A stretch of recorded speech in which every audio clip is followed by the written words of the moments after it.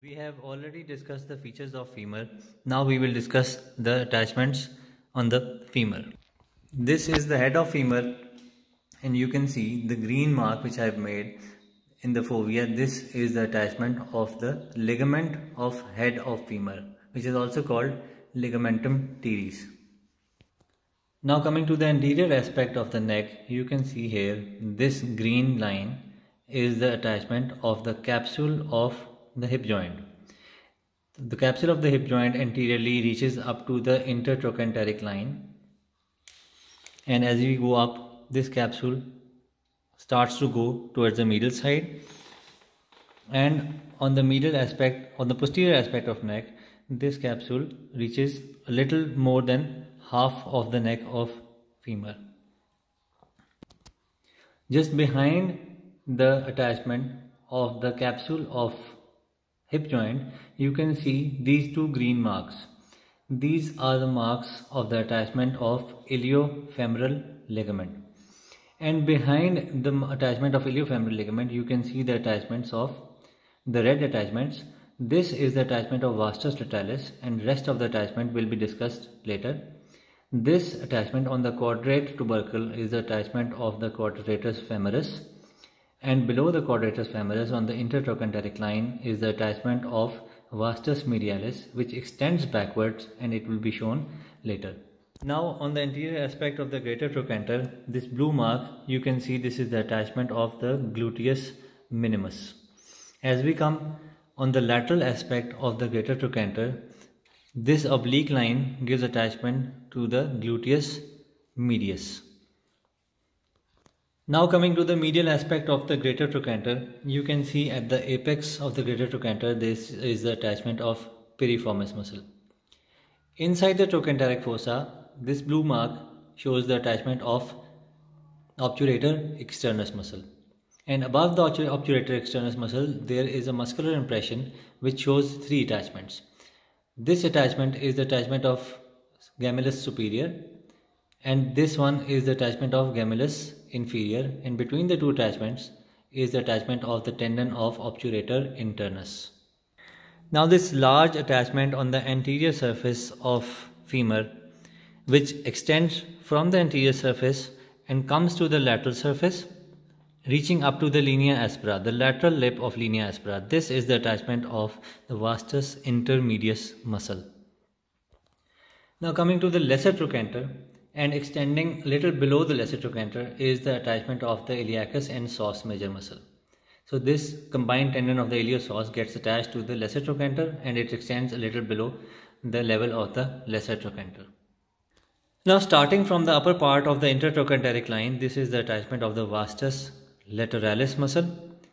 This muscle starts from the upper part of intertrochanteric line, then it goes down on the anterior and inferior margins of the greater trochanter, and extending behind, it reaches the lateral lip of gluteal tuberosity. This structure is the gluteal tuberosity, on which is the attachment of gluteus maximus muscle. So this vastus lateralis crosses the lateral lip of gluteal tuberosity, and then it comes down and gets attached to the lateral lip of linea aspera and reaches up to the middle of the shaft of femur. So this is the attachment of vastus lateralis. Now on the lower part of the intertrochanteric line, just behind the attachment of iliofemoral ligament, is the attachment of vastus medialis muscle. This muscle moves towards the medial side, and as it comes to the posterior aspect of the femur, it crosses the spiral line of femur. So this is the spiral line of femur. Then it comes down and reaches the medial lip of the linea aspera, and it moves down. It has a large attachment and reaches the medial supracondylar line, and it ends on the about upper 1/3 of the medial supracondylar line. So this is the attachment of vastus medialis muscle. Now all three vasti which we just discussed, the vastus medialis, the vastus intermedius and the vastus lateralis, are the muscles of the anterior compartment of the thigh. After the anterior compartment, as we move from the lateral to the medial side, you can see there is an intermuscular septum which separates the anterior compartment from the posterior compartment. So from the medial lip of gluteal tuberosity, you can see this green line. This is the lateral intermuscular septum, and it moves down on the linea aspera just medial to the attachment of the vastus lateralis. This intermuscular septum moves down and reaches the upper part of the supracondylar line. After the attachment of the lateral intermuscular septum, you can see this blue line. This is the attachment of the short head of biceps femoris, which gets attached to the lateral lip of linea aspera. So it moves from a little above the half of the bone and it comes down on the lateral lip of linea aspera, ending just above the lateral supracondylar line. This is the only muscle of the posterior compartment which gets its attachment on the linea aspera. The rest of the muscles, the semimembranosus, the semitendinosus, and the long head of biceps, they arise from the hip bone. Now, after the attachment of the short head of bicep femoris, as we come medially, you can see another green line.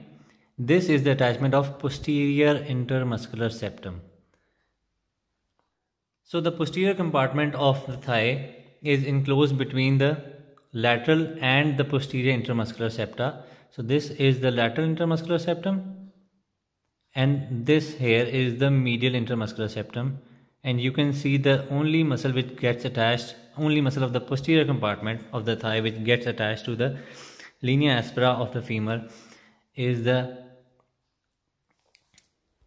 short head of bicep femoris, which you can see between the attachments of two intermuscular septa, this blue line. Now this red line, as we have already told you, this is the attachment of the vastus medialis muscle, which is the muscle of anterior compartment.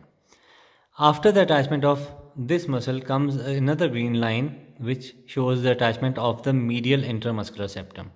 So this green line, which starts from the spiral line and moves down to reach the upper part of the lateral of the medial supracondylar line, this shows the attachment of the medial intermuscular septum. So between the attachment of the medial intermuscular septum and the posterior intermuscular septum are these muscles, which are the muscles of the medial compartment. This muscle, which starts immediately lateral to the attachment of the medial supracondylar line, is the attachment of the adductor longus muscle. So it moves down on the medial lip of linea aspera. After that comes the attachment of the adductor brevis muscle. This adductor brevis is shown with a blue line, and it is a short muscle. It reaches on the upper part of the medial lip of linea aspera and ends there. Now this blue line, which starts from the medial lip of the gluteal tuberosity, is the attachment of adductor magnus. After passing from the medial lip of gluteal tuberosity, it comes to attach to the medial lip of the linea aspera.